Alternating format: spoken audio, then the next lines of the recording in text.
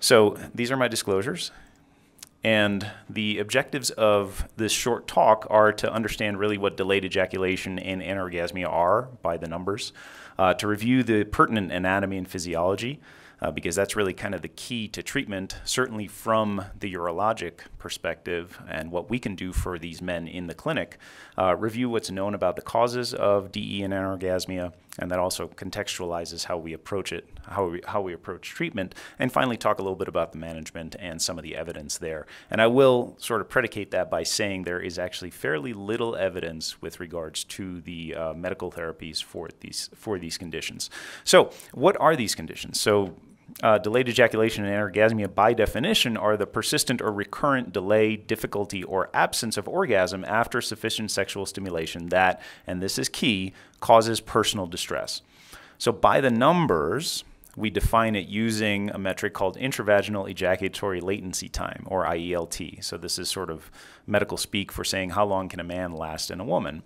And normal or median is about 5 minutes. So delayed ejaculation is defined as mean plus 2 standard deviations, which works out to about 25 minutes. So if you are working for 25 minutes or more, you have delayed ejaculation. If you cannot orgasm, that's anorgasmia.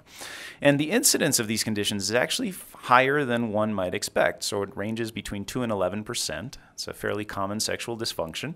And this depends in part on the definition used, and that depends on what your IELT threshold is. Now, you know, the challenge to measuring IELT is that not every guy, or very few of us, actually take a stopwatch with us into the bedroom. So these studies aren't always the easiest to do. So I wanted to walk through the pertinent anatomy and then the neurochemistry of this, just so we can contextualize it, because it's really important to understand these things from when you're approaching the patient. So ejaculation is a separate event from erection, can occur in the absence of erection, and the neuroanatomy includes sensory input from the glands at levels S2 to 4, and I'll show this in a pretty picture in a minute, which results in periurethral muscle contraction. This is followed by emission, which is regulated by sympathetic inputs from T12 to L1, and this results in contraction of the vas deferens, seminal vesicles, and prostate, and bladder neck to prevent retrograde ejaculation up into the bladder. And then this is finally followed by expulsion, which is dependent on somatic inputs, also from S1 to 3, which is bulbocavernosus and spongiosus contraction resulting in projectile ejaculation. Boom. This is what it looks like on a picture where you have your sympathetic centers, which are from T12 to L1, which govern emission, and then your expulsatory and secretile centers in the sacral spinal cord. The messages are conveyed via the pudendal nerve, and then centrally the pons, the nucleus paragigantocellularis in the pons, is your sexual response area of the brain. Neurochemistry-wise, and again, this understanding of the neurochemistry of ejaculation really helped me contextualize treatment, which is why I keep stressing this part. But to know that norepinephrine and serotonin are sort of the downer neurohormones here, meaning they repress ejaculation when in high levels, and that dopamine is an upper, meaning if you can increase your dopamine levels, you can potentially mitigate negative effects of high norepi and serotonin. And finally, that prolactin is also a downer that is involved in the refractory period and in general in preventing ejaculation. Then you have a scaffold by which to approach treatment, and we'll talk about that. Also, I wanted to call out SSRIs as sort of the heavy in the room in terms of causing a lot of male and female, for that matter, sexual dysfunction. So because these are selective serotonin reuptake inhibitors, they raise serotonin levels and can cause sexual dysfunction, and the most common sexual dysfunction among these in men is anorgasmia. So to put it into a pictorial format, here you can see the dopamine, oxytocin, and norepinephrine and their respective roles in improving desire, arousal, and orgasm. And you can see how serotonin and prolactin can negatively inhibit or negatively impact these processes. So, you know, just in schematic form, something to think about. Other hormones that are really important in the ejaculatory process and orgasmic process include testosterone. So androgen receptor is ubiquitous throughout both the female and male bodies, including in the pelvic floor. And while not completely defined, premature ejaculation has been associated with high testosterone as well as low testosterone, and low testosterone has been associated with delayed ejaculation in some men. Thyroid hormone follows a similar trend as testosterone, so high thyroid levels can result in premature ejaculation and low in delayed ejaculation. We already talked about prolactin, and I just wanted to talk a little bit more about it because this can be a surrogate of serotonergic activity. So if your prolactin is high, it may be an indicator that serotonin levels are higher than they should be. And prolactin also suppresses testosterone production and is important in the ejaculatory process. And finally, oxytocin. So this surges during ejaculation, and that is the concept behind treatment with oxytocin. Because if you can induce an oxytocin surge, theoretically, you should be able to induce ejaculation. That's also part of the problem with treating men with oxytocin because you have to have them take it intranasally at the point at which they would like to have an orgasm. Not exactly spontaneous sexual intercourse. All right, let's talk a little bit about causes. And I don't have time to go into every one, so I'm trying to provide folks with kind of a scaffold, because where it really gets kind of interesting and relevant is when we talk about treatment. So the determinants of IELT range from everything from genetics to neurophysiology, behaviors, psychosocial and cultural influences, right? That determines how we engage with our partners. Somatically, just by the book, aging, neurologic and endocrine disorders, which we've already mentioned several of in the context of the neurohormones, and medications can really significantly impact a man's ability to orgasm. And this is the list of known medications that impact ejaculatory function. I've highlighted some of the more common ones, including all SSRIs. So most of these are actually SSRIs, but alcohol is on here as well. But you can see the list is extensive. So in your patients, it helps to actually go through their medication list, especially those who are on numerous or on one or more psychotropic medications, to see if those might impact their ejaculatory function. When we talk about treatment and contextualize it, we think about psychotherapy, sex therapy, and pharmacotherapy. Now, I'm not intending to go through this. This is very complex, but I wanted to put this diagram up here, pulled from a review, because it just highlights how many potential different avenues and combinations of treatment there can be for ejaculatory issues. And it also highlights the fact that there's a marriage in several cases of both sort of medical therapies as well as psychosexual therapies. And you can see that psychosexual therapy is a mainstay in numerous approaches to treatment over here, and it's something that should not be overlooked and considered in almost every case. So, the question when we're treating these men is, well, when should we send them to a sex therapist? When should a sex therapist be involved? I would say that probably more often than not, but if you're going to go by the book, then in the absence of any obvious organic cause of delayed ejaculation, or when heavy psychosexual factors are suspected, then a sex therapist is strongly recommended, and partnering with one is great. We have several wonderful sex therapists in Houston that we work with, and in principle, I try to have a patient's partner come to their clinic visit with me, and it's also something that should be encouraged when these patients seek therapy, just to improve communication between partners and have this be a partner issue or a couple issue. So I wanted to segue away from medical therapy just for a moment and talk very briefly about theories of psychological delayed ejaculation and treatment. And this is just to, again, provide context for this. So Stan Althoff is a sex therapist in Florida, and these are his theories of delayed ejaculation and the potential psychological etiologies of these. And you'll see that the treatment approaches that he suggests are very reasonable, but also vary depending on the condition. So for insufficient stimulation, you have a combination of psychosexual therapy and penile vibratory stimulation, or PVS. Whereas with psychic conflict, and you'll see with desire disorder, psychotherapy are the mainstay. And with idiosyncratic masturbation, then you have masturbatory retraining and revision of fantasy to bring folks back in line with what's normal with societal norms or sexual norms. Another context for thinking about sexual dysfunction in general, and this is helpful in thinking globally about sexual dysfunction, is Mike Perlman's sexual tipping point model.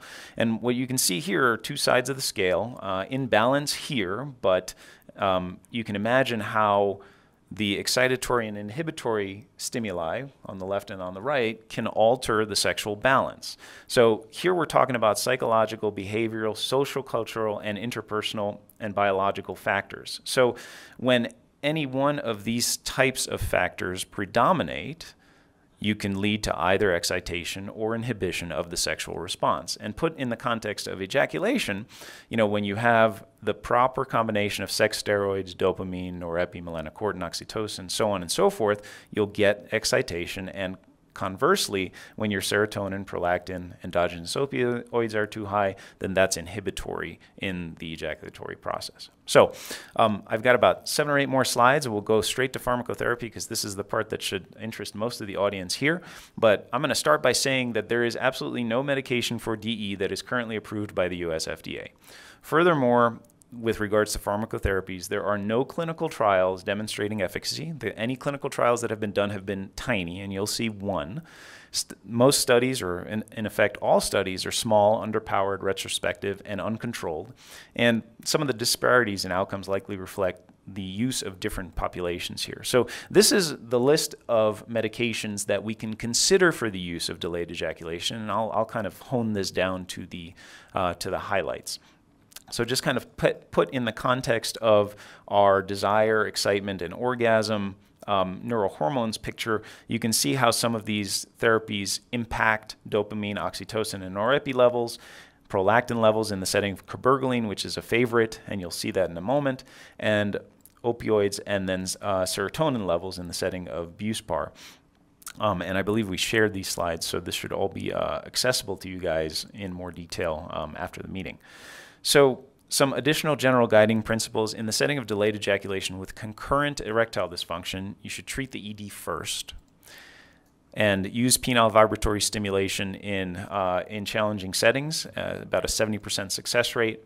And then just drug-wise, in anybody who's on an SSRI, the most helpful thing to do is switch them to bupropion if possible. And finally, cabergoline is also another top choice for medical management, and we'll see some of the data underpinning that. So I'm going to talk now about treatment of SSRI-induced and non-SSRI-induced delayed ejaculation, contextualize it, go through several studies, and then close. So for SSRI-induced delayed ejaculation, bupropion is the go-to drug. It's the best choice. Cyproheptadine is the second choice, and loratadine is the third choice, and I'll bring up another slide with that in a minute. For treatment of delayed ejaculation where no SSRI is involved, then cabergoline is the go-to, or oxytocin, depending on what prolactin levels are. And again, I'll highlight that in a minute.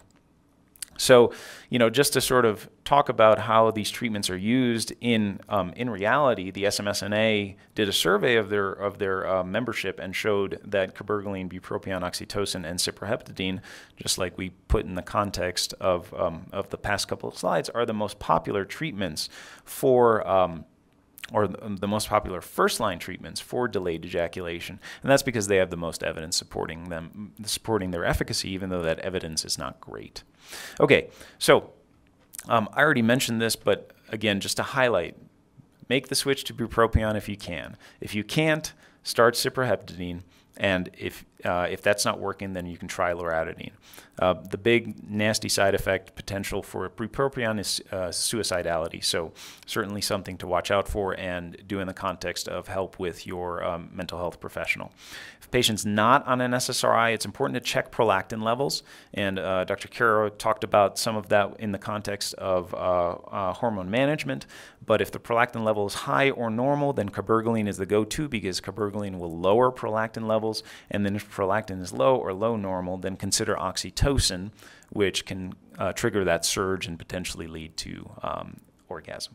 And then yohimbine is considered a backup agent along with several others, and you'll see the evidence supporting that. So a few studies. So bupropion for SSRI-induced sexual dysfunction. So Ashton and Rosen in '98 published a study of 47 men with SSRI-induced sexual dysfunction. They used 75 versus 150 milligrams of bupropion PRN prior to sex, and then if that didn't work, 75 milligrams 3 times a day for 2 weeks in non-responders. What they found, and you'll see this with all the studies basically, that about 2/3 of patients responded. Very few discontinued, and overall they found that fixed-dose bupropion may work better than PRN. And just to contextualize other studies, they have had mixed results. This was the biggest and most positive study for bupropion in the setting of sexual dysfunction and delayed ejaculation. So cyproheptadine is also used for SSRI-induced sexual dysfunction, in part because it is a serotonin antagonist.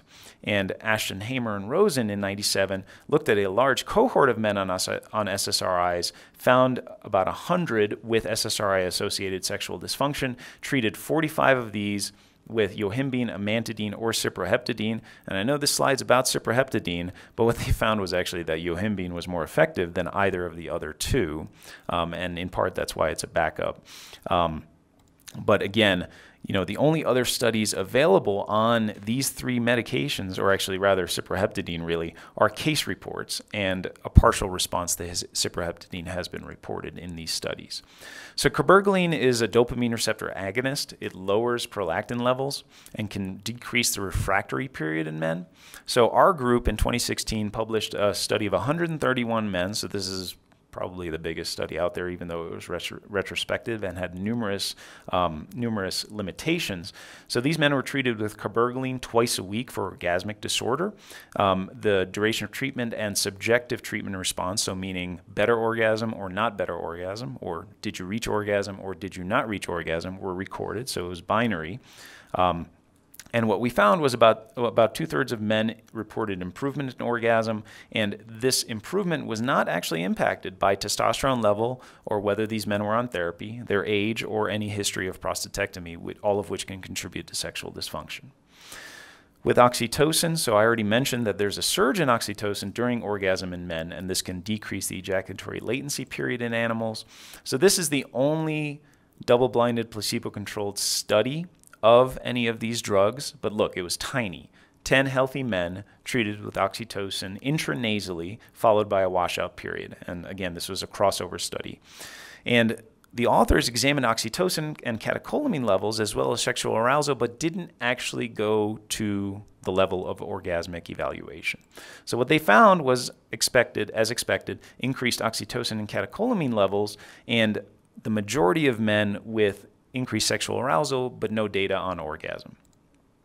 And finally, with yohimbine, so yohimbine can be used for SSRI-induced delayed ejaculation because it acts at the level of the spinal cord adrenergic receptors. So it bypasses a lot of central processes. And it's used to treat ED and sexual dysfunction.